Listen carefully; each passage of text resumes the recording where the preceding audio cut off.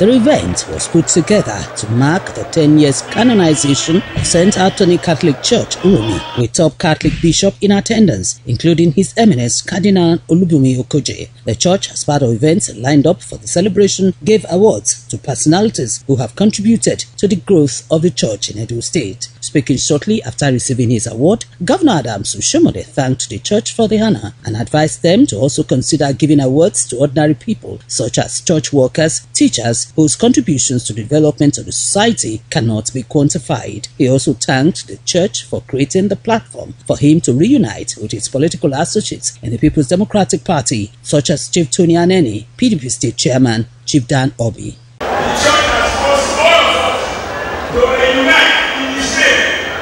So I will unite my daddy, unite my brother, all my friends.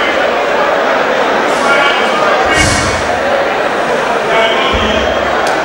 And several other leaders are able to. Chief Tony Anenih and Chief Tommy Kimi, who assured the church of their continued support, accepted the reconciliation move of the governor.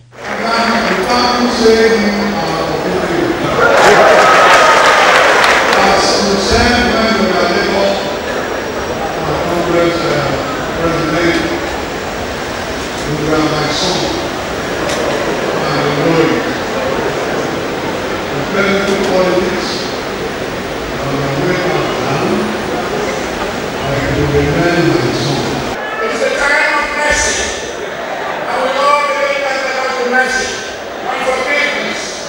I will forgive you, whether you apologize or not.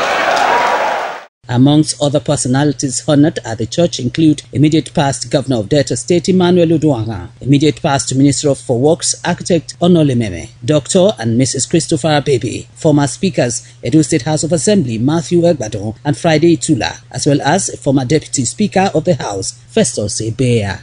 Christy Macaulay reporting.